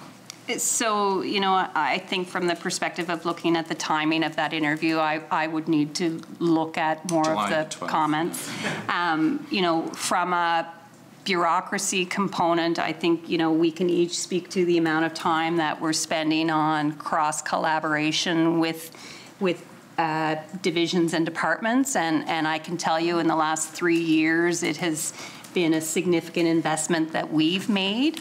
You know, certainly when new ministers are coming into government, there's a lot of learning that happens, and you know, I think even in my own shop, it is our responsibility to ensure the minister is aware of all of those pieces, and based on the timeline of when that interview happened, maybe the briefings hadn't occurred, but as far as population framework, some of the other development work that's been taking place, I would suggest we are entrenched in cross-collaboration around housing, infrastructure, education, health workforce planning. I think I could continue on, justice. So that's our position on that.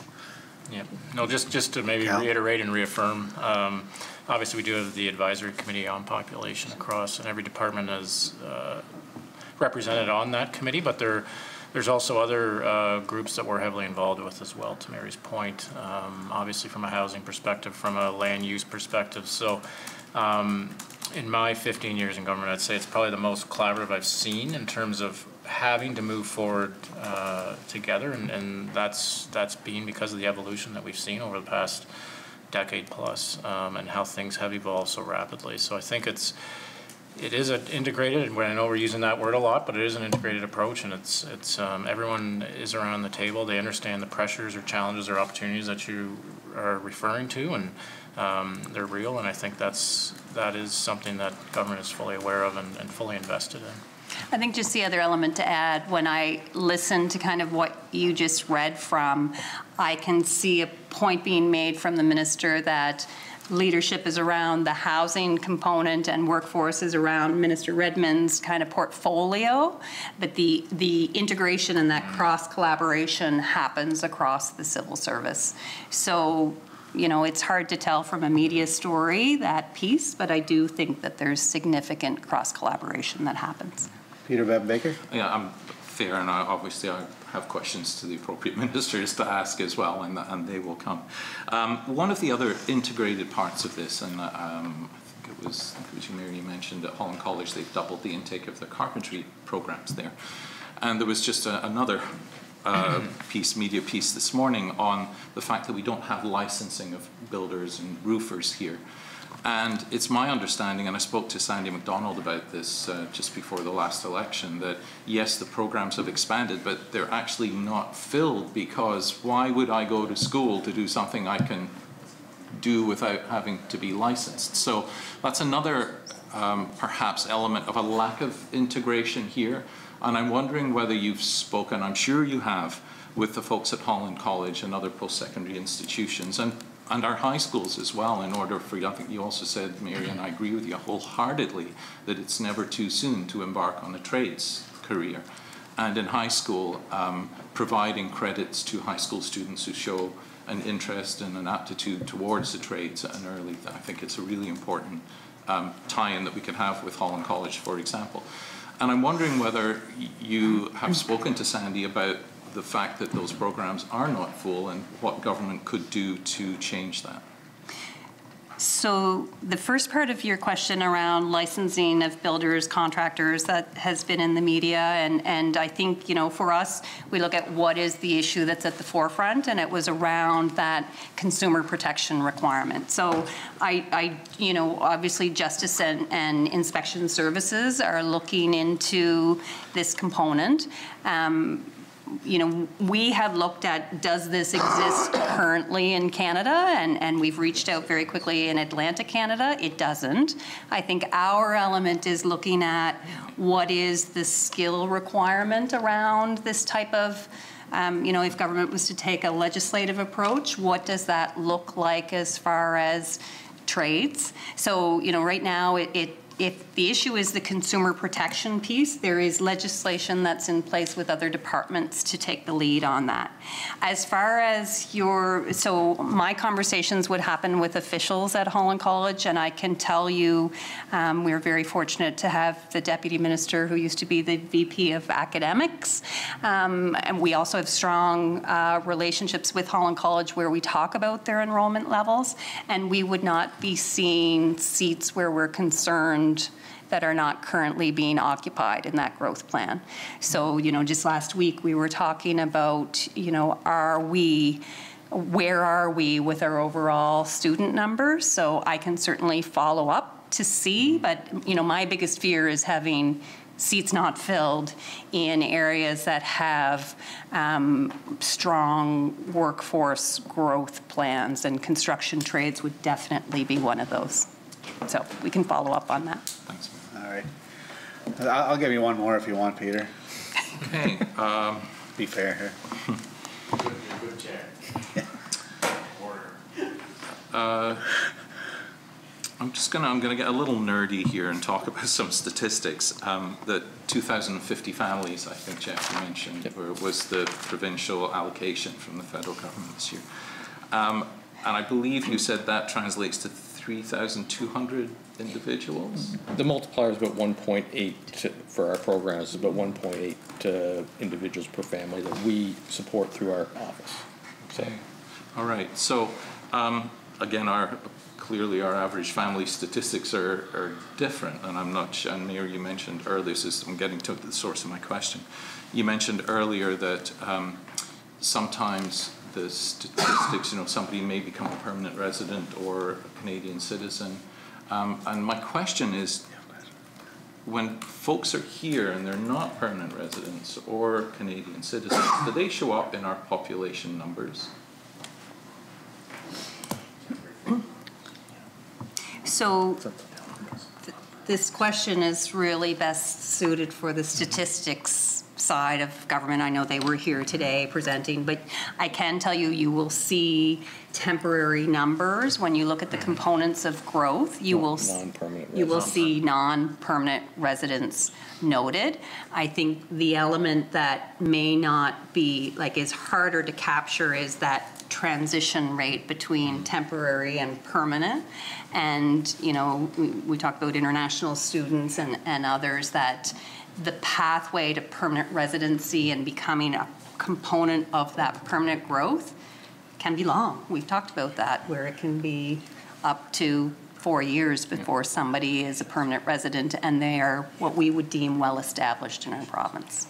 So those numbers are noted in the population numbers. Can I just ask a clarifying thing there? Sure. So when last year, for example, when we had 7,000 and something, yeah, thanks, sorry, Gord, new islanders, would that number include these temporary residents that you've just described, Mary?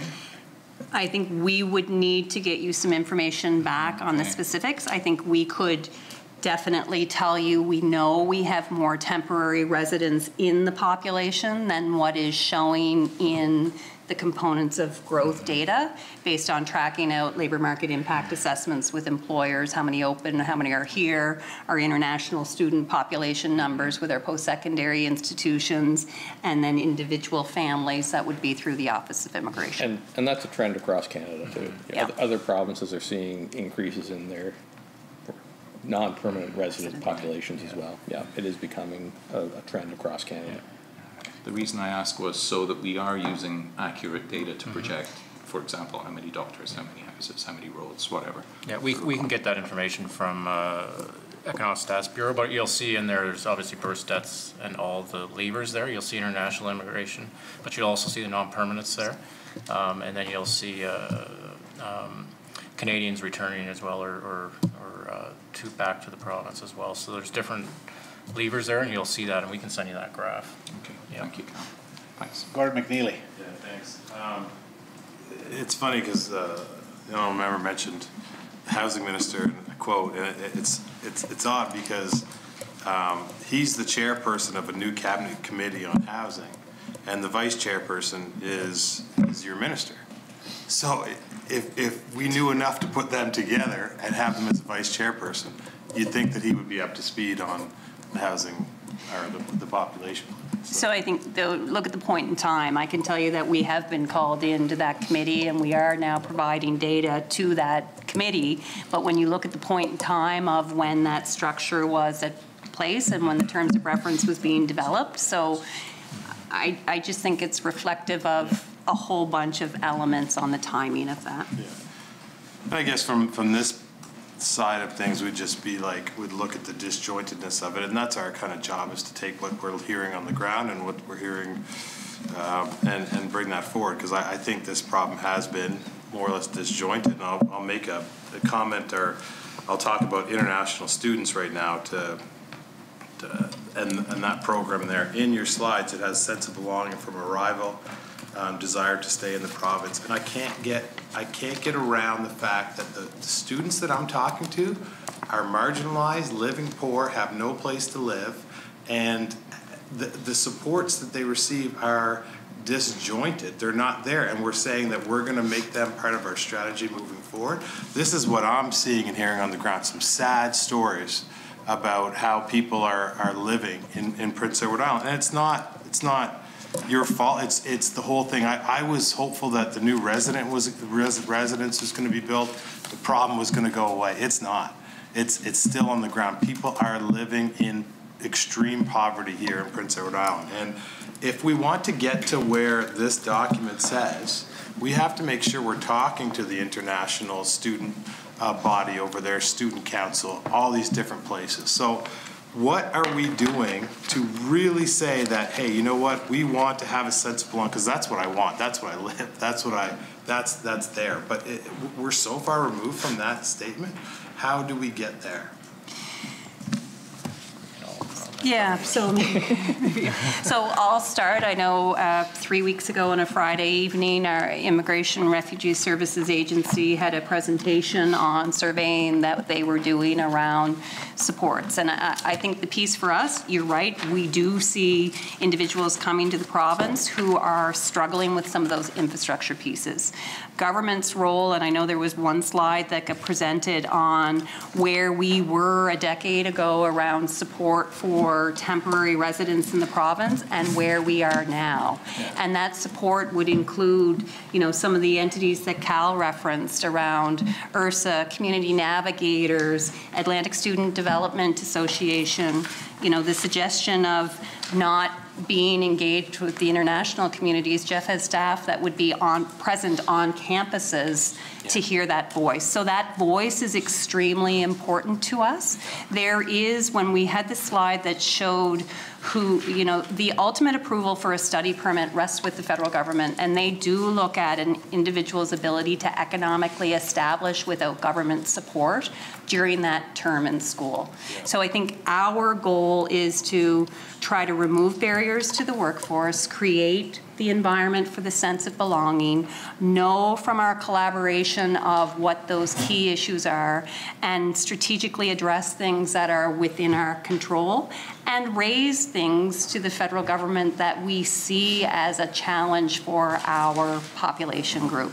So, you know, I know we too hear from individuals that are concerned about access to service, and both Cal's division and my division have increased support to our partners to be able to buffer that voice that we're hearing and really be present with our organizations and our schools so that they recognize the service elements that do exist.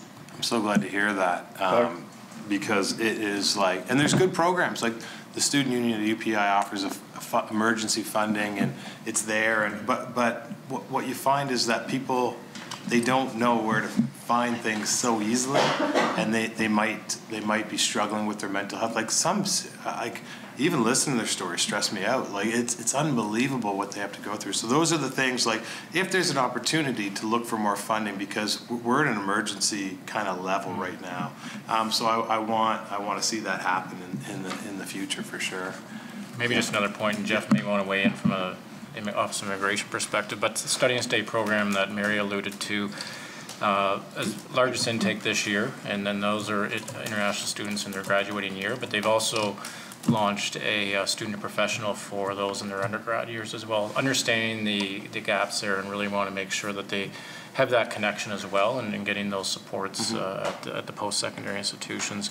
Also mentioned the Gender Equity, Diversity, Inclusion program. Last year we provided funding for work integrated learning bursaries. Right now the school, UPI, was only getting funding for domestic students for bursaries. Now we had provided some funding for work integrated learning for international students. So there's a lot happening. I think this is the evolution that we're seeing, and the needs out there, and Jeff may want to allude to some of the work that you're doing. Yeah, no, I guess I'll just kind of echo what Mary and Cal said, but you know, as I said in my presentation, we kind of get involved near the tail end of their study, but we do meet with them on a one-on-one basis. And you know, I know that our staff have heard some of these stories, and we do our best to direct them to the appropriate supports that we know are there.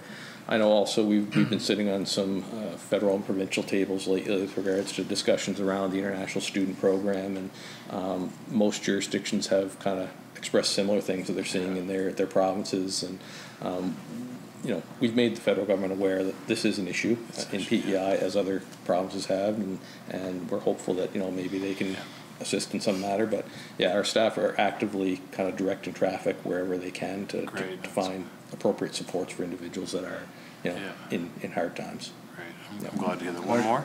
Sure. Okay. Yeah, and I appreciate that, because that's the question that kind of just makes me, you know, it's a difficult one.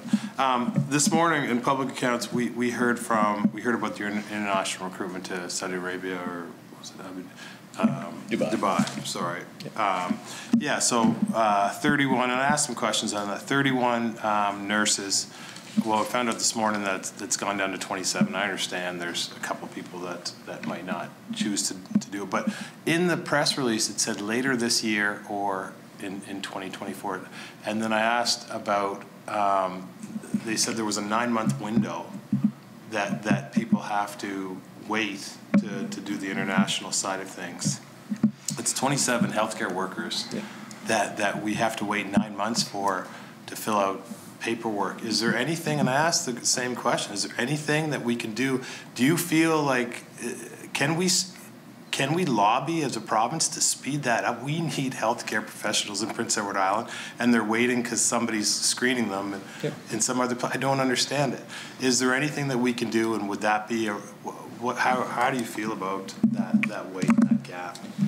So thanks for the question, appreciate that. And yeah, that is one of the biggest challenges with international immigration. I'll point the finger at my federal colleagues. Our federal processing times are long, and it is a frustration for employers. It's a frustration for our office. I guess speaking specifically towards this mission and these healthcare workers, we have tried to do everything we can to expedite the process. So, for example, our office, and again, some of the delays are sometimes out of the control of our office or even the federal government, because a lot of it depends on how much time it takes for an applicant to get their application in with us. So sometimes it can be the individual in Dubai. It takes them a while to get their affairs squared away. It takes them a while to get the paperwork gathered that they need to apply. So that can be part of the delay. When we're getting the application into our office, I've instructed our staff to put them all to the very top. So they are expedited. They are last in, first out in those cases for those healthcare workers. We've also developed, in consultation with the embassy in Dubai, for this specific mission that we did, we're including a letter that the applicant, the individual, can send with their application for their work permit to the embassy in Dubai that will inform them that they were recruited as part of this mission that was sponsored by the province PEI. The employer health PEI was present and did just to try to cut out some of that screening that they may otherwise do. So we have taken steps to try to expedite the processing from what it normally would be. I think maybe just to add to that, the one element is, that assessment that is being done by the federal government is to protect public safety as well. So as Jeff said, the individual kind of controls, asking someone to move their family across the world to integrate into a jurisdiction does take time, and that duration of time that it takes for an individual to get all of their documents to be able to, meet that requirement around criminality, education assessments. So there's the work up front that's happening at the same time, where if it's a regulated occupation, we've heard regulators are working extremely hard to expedite that educational assessment component, but also they have to ensure the public safety pieces. So I look at it as all of the systems working together on that pathway. I think we need to be cautious of the timing in separate pieces, because there's a lot more integration happening of all of that. And a lot of the times it is the individual side as to when they submit and when that clock starts too. Thanks for the answer. And I did want to ask a couple of questions as well. First of all, just to make sure I'm talking to the right people, are you the department responsible for lobbying the federal government for any employment insurance changes, EI issues? Yes, we are. Okay. So my question, the perception is that there's an underground economy out there, and it's related to EI. I'll say the perception. I'm going to pursue this line of questioning at my own peril.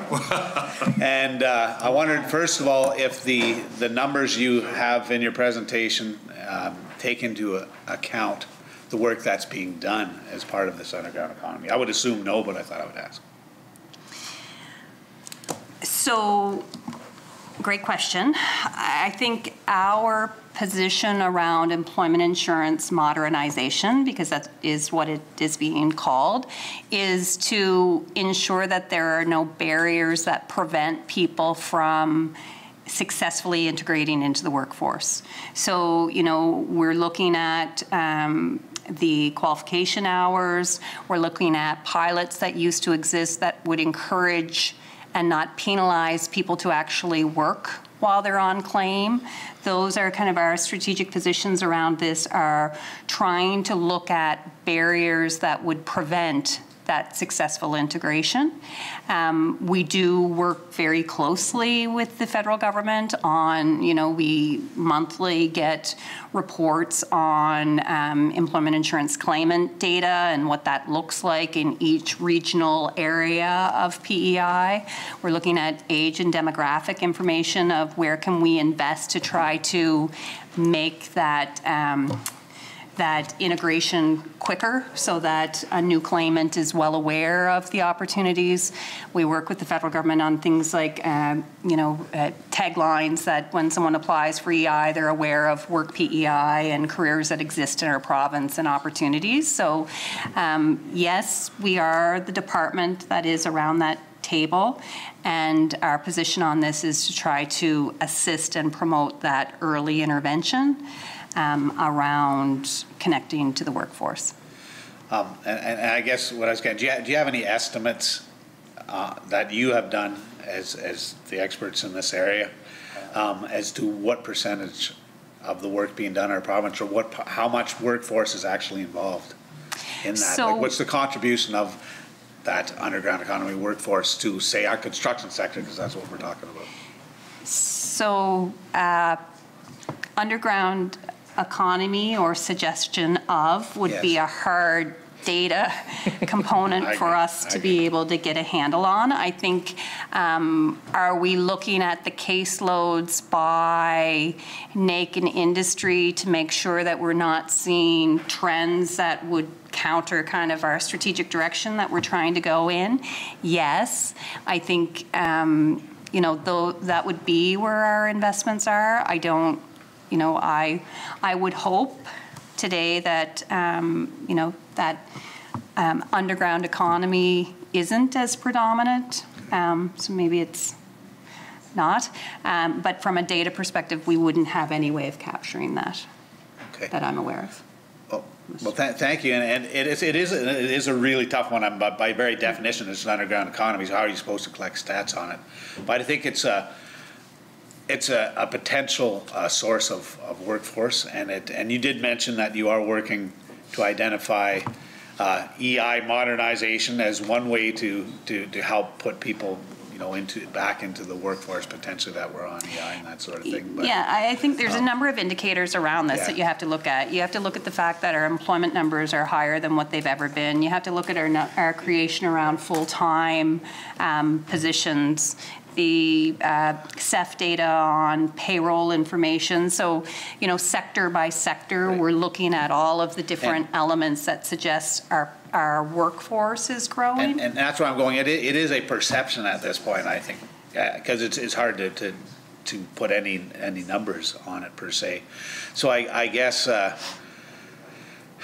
in this pursuit of EI modernization, as a department, are you lobbying hard for things like reducing the clawbacks associated with EI when people work? You mentioned that's on the table. Is that something you're aggressively pursuing? And do you think there's an opportunity there? Is that something that's on your agenda that you are working to make changes towards? Yeah, so I think the key areas for us is removing any disincentive that's currently in place around workforce. I think it is, looking at some areas of the population, whether it be gig economy or precarious workers who were never eligible for employment insurance. And, if you look back to the pandemic and what they faced, they didn't have opportunities for any sort of a safety net in place.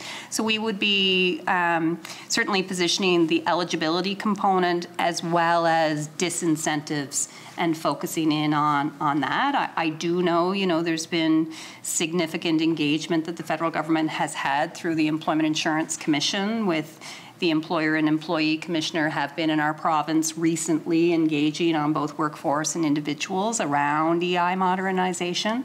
And our table that we have with the federal government would be providing our provincial input into those topics. Okay, thank you very much.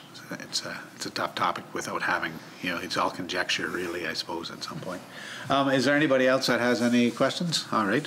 Well, thank you so much for coming in today. It was a broad set of topics and very important issues that your department looks at for our province, and you did a fantastic presentation, a great job answering the questions. So I think we'll just have a quick recess before new business, and thank you. Thank you. Thank you.